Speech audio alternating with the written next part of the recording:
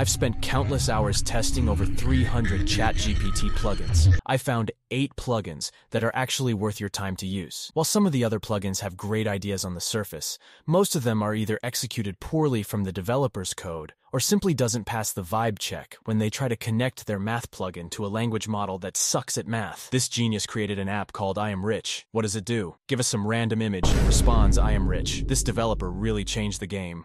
Unreal. A lot of these companies are rushing to be the first to market without putting in the necessary technical effort to make their plugins functional tools. They're not taking the time to understand how a language model interacts with their API. Why consider the strengths and weaknesses of a language model when they can just take their already existing API for some other purpose, write a sentence to ChatGPT and give it some data that language models can't process reliably? Then boom, your company has a ChatGPT plugin. Stop it. Get some help. But don't worry, it's not all doom and gloom. There are a few gems out there that have managed to create something truly useful. Today, I'm going to be highlighting the 8 best plugins I have found on ChatGPT. There's a category of plugins that I want to talk about first. The ones that access personal data through APIs. What? Bro, what are you talking about? You know, the ones that want to read your emails, peek at your financial data, or take a leisurely stroll through your Google Docs. Well, as much as I love the idea of some unknown team of developers knowing my favorite takeout order or how much I spent on cat toys last month, I'm not exactly thrilled about them having access to my sensitive information. Any plugins that require us to give access to our private data in the cloud will not be making my top 8 list. It's important to know who has access to your data and what they're doing with it. So, while these plugins might have some cool features, I'd recommend thinking twice before you let them into your digital life. If you really wanted to try a plugin that accesses Google Docs, consider setting up a new Google account and only storing documents you are okay with potentially being leaked on some dark web forum for the low price of $69.99. Number 1 on the list of standout plugins is the Video Insights plugin. This plugin is a game changer for anyone who spends a lot of time watching videos online, whether for entertainment, education, or research. This plugin is designed to analyze video content so GPT-4 can respond to prompts about the video. This comes in handy in a lot of ways. Maybe I want to use GPT-4 to extract information from the video to answer a question that GPT couldn't with data only up to 2021. I've tested this on multiple videos, and it hasn't yet failed to give me accurate responses to my prompts relevant to the specified YouTube video. Another huge value this plugin gives me is analyzing for clickbait. If the title and thumbnail look promising, but it's a 35-minute video, gone are the days of watching through 35 minutes to find out the video was completely different than my expectation. We've all been there, clicking on a video that promises to reveal some earth-shattering secret, only to find out it's just a poorly disguised sales pitch or a rambling vlog with no real substance. Here in my garage, just bought this new Lamborghini here. But you know what I like a lot more than materialistic things? Knowledge. The billionaire Warren Buffett says, knowledge. With the Video Insights plugin, you can avoid these time-wasting traps and ensure that the videos you watch are actually going to be relevant to your expectations. The second plugin is called There's an AI for That. Whether you're looking for an AI tool to help with video editing, marketing, or website building, and so many other use cases, There's an AI for That can help by giving ChatGPT access to their database of over 5,500 AI tools. One of the limitations of this plugin is that the descriptions for each AI tool are not a detailed analysis. That will not be much of a concern once we discuss the 8th plugin on this list. When we use the 2 plugins combined, we can easily overcome this limited data for AI tools we are researching. Another limitation is that it will only give us access to the tools in their database. While it is a massive database that is constantly being updated, there is still a chance the AI tool you need won't be found using this tool. Despite these limitations, There's an AI for That is a valuable tool for anyone looking to explore the world of AI. It's a quick and easy way to find AI solutions for a wide range of use cases, making it a great addition to your ChatGPT plugin arsenal. Plugin worth using number 3 is the Scraper plugin. Like the name suggests, this plugin is a web scraper. The Scraper plugin works by taking a URL that you provide and then extracting all of the text data from the web page. Any of the programmers watching have probably coded their own web scraping program for a specific website.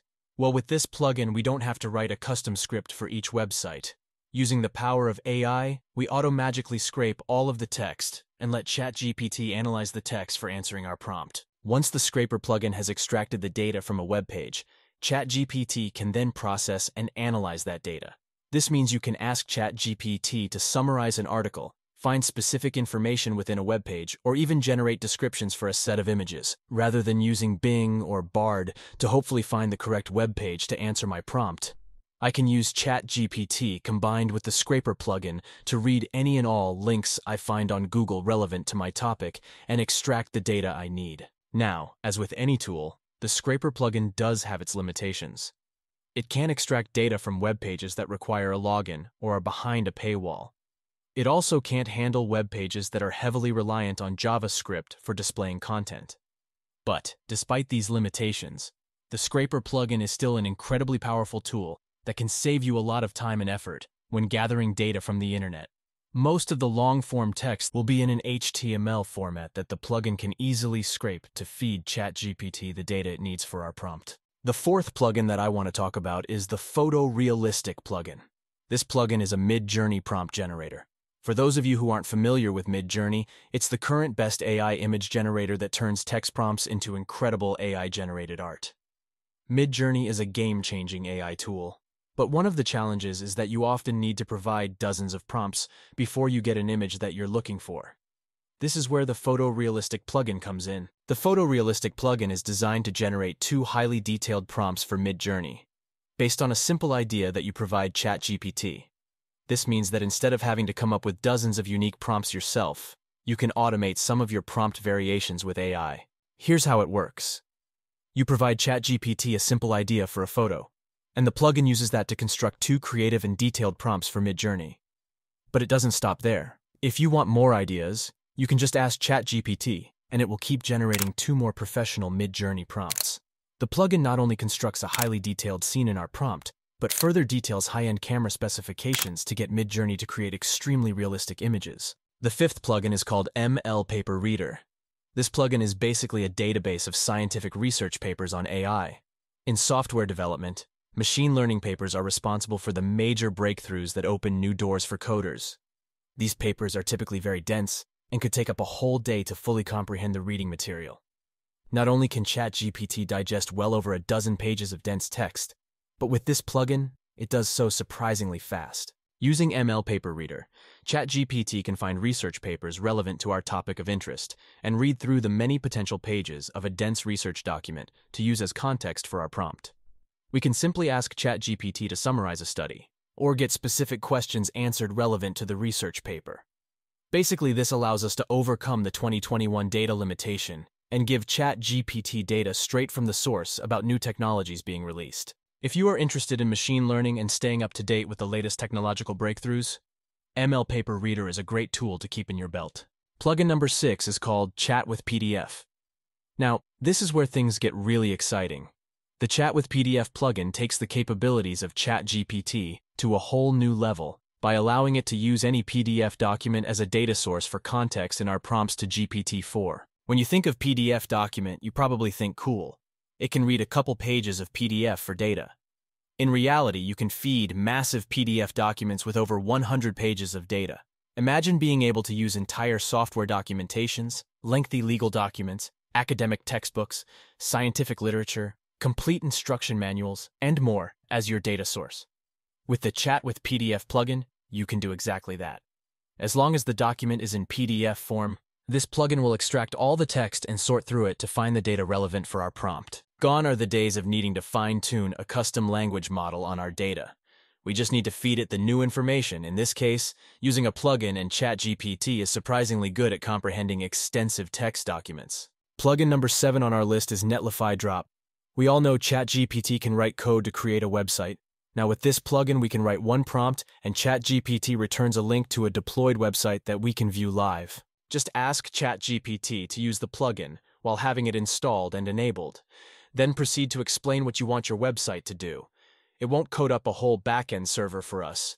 It's more of a tool for creating the HTML and CSS template for our website and deploying it for us to visually review. I saved my favorite plugin for last. Plugin number 8 is a web crawler that searches Google for relevant data to give us GPT-4 quality responses to recent information. It is called Keymate.ai Search. This plugin can create Google searches from our prompt, select the best links based off metadata on Google like a human would do, then extracts all the text data from multiple links until it feels it found the data for our prompt.